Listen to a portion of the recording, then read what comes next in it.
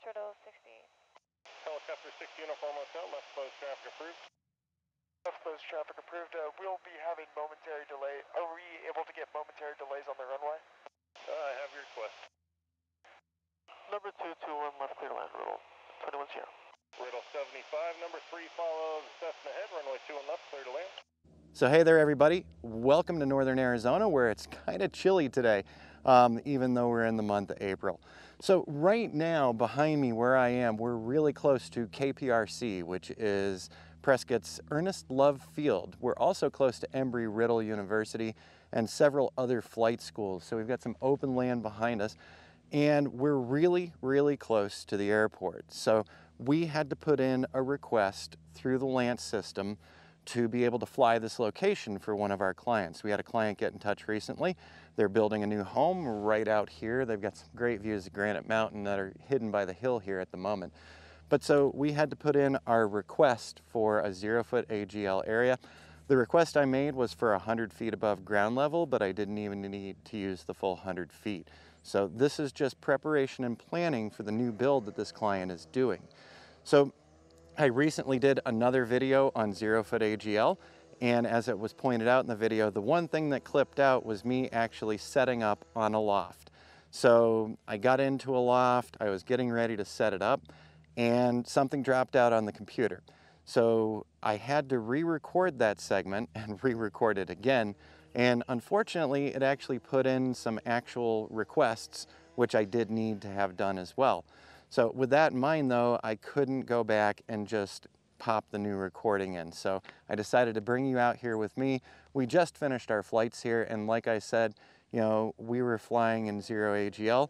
We did have a LAANC authorization. We had to set it up through DJI's Fly Safe, and then we had to upload the area that we could fly into the Mavic 2 after we did the DJI Fly Safe. So we went through the entire process, and you've seen the rest of the process, but what I'm gonna do right now, because I feel kind of dopey for uploading that video the other day, because I had 3 different versions. I had one that would have worked well enough. I uploaded another one, and then I was clearing my drive out afterward because I wasn't gonna use this again, so I wiped out all the initial videos. Of course, because that's what happens. So right now I've got the handy dandy iPhone. We're going to put the iPhone into recording mode. So this should not clip out on us because it's not Bluetooth through my air server, which is what happened the other day. So now we're taking a look right here on screen. I've got Aloft right here, so I'm gonna go ahead and sign into Aloft.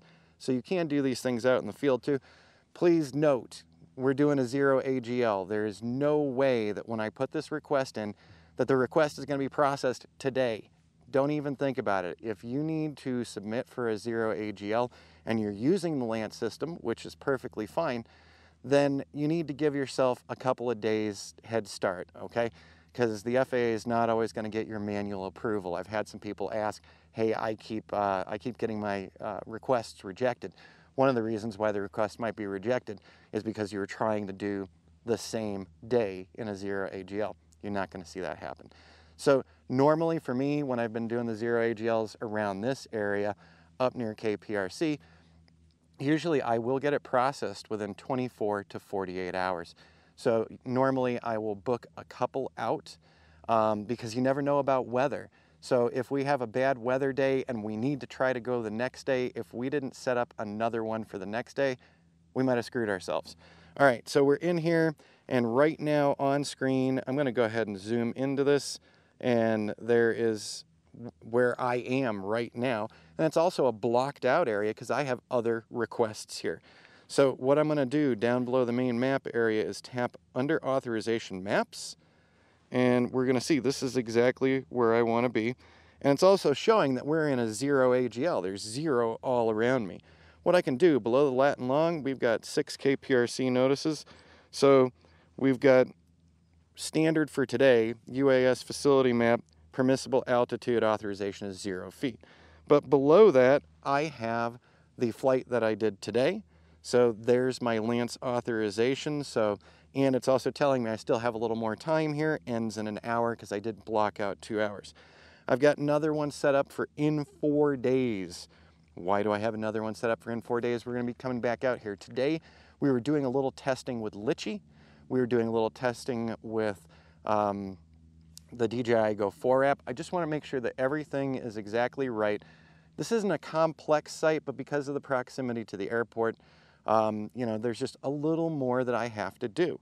So I have some authorizations, and I've got one more authorization out in 2 weeks. So how do I deal with this now? Let's go look at the main screen again where it says Get Authorization. I tap Get Authorization, and it says Part 107 Commercial. I am a Part 107 Commercial operator, so we do have our certificate and everything from the FAA. So that's what I'm tapping in here. So let's say I want to reuse this block, this specific block right here that I'm already using because I'm coming back again and again. All I want to do is set this to 100 feet. So all I'm requesting here is 100 feet above ground level. We've been watching the planes go around us. We've been watching the helicopters go around us. Jody has been right here with me. We've been watching Air Map 24 as well. And we've also been listening in on my Yaesu ham radio to some of the flight traffic as well. So now that I've said 100 feet, I tap next. And now we're going to put our date and time in here, okay? So the date and time, let's go ahead and we would like to make a request. And let's make that, I've already made one for Sunday, May the 1st. So the next one that we'll need to do for this customer is Sunday, May the 8th. And we're going to set this from 9 a.m. So I'm just scrolling this here. From 9 a.m. There we go. That's going to be our start time. And so 5/8/22, 9 a.m. duration, 2 hours. Yeah, 2 hours should be good enough for us on this one. You can see the blocks overlaying this. I'm going to tap next again.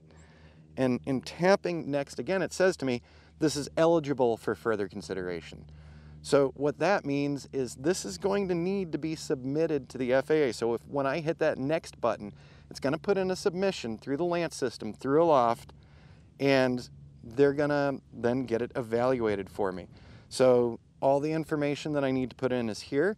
If I hit the next button, what it's going to do is it's going to throw it in for that further consideration. Once again, don't even think about it in under 24 hours. Give yourself a little room there, all right? So if I hit the next again, it's going to submit that. I'm going to get a text message sent to me letting me know that it's been submitted. And maybe sometime tomorrow or the next day, that's going to come through and I'm going to get a notification as to whether or not I was accepted and approved. I'm not going to hit this next button. I've got several other flights loaded here in Aloft right now, and I don't want to flood them with anything. We've got a little bit of time, and also, bottom line, I need to be watching the weather. So right now what's working for me is I'm usually putting these at least a week in advance, and I'm also paying very close attention to the weather, and if I need to alter things, I will. So I'm not going to hit that last next button for you, sorry about that, but I just don't want to spam the FAA, spam the LAANC system, so we're going to let that one go for now. All right, now I'm going to take this off of record on the iPhone because that should be it. So let's go ahead, there we go. The record on the iPhone has been stopped. And now I'm going to get everything packed up. But so, like I said, we did the video, we did a video just the other day, and this chunk was a lot shorter, but since we're out here, I decided to just talk you through the whole thing. So between this video and the prior video, which I'll put a link to, this should give you everything that you need to know about utilizing Aloft and putting in a LAANC request for a location like this when you're in 0 feet AGL. So, oh, by the way, I'm just going to move this just so that you can see here. There is a lot of construction going on out here. So I just wanted to turn this so that you could see we've got a lot of home sites in this area and more building is still going on. And most of that building in this area is 0 feet AGL. So anytime I get a contact from a realtor or a builder, I've got to go ahead and set up the Aloft thing because everything around me is 0 here. Right off in the distance is the Granite Dells, just to the south. And the backside of this property, for anyone who's interested in the Prescott area, backside of this property is the Peavine Trail, the Rails to Trail. Really fun ride through the Granite Dells on that Rails to Trail. So this particular house is going to have a great view of Granite Mountain, And this house is also going to be right next to the Peavine Trail. So a person could get up in the morning, jump on their bike, take a ride. All right, everybody, we'll cut this one off now, and we'll see you again real soon. Runway 21 left, turtle 60. Helicopter 60 Uniform Hotel, left closed traffic approved. Left closed traffic approved. We'll be having momentary delay. Are we able to get momentary delays on the runway? I have your request. Number 221 left clear land, Riddle 21 0. Riddle 75, number 3 follows Cessna Head, runway 21 left, clear to land.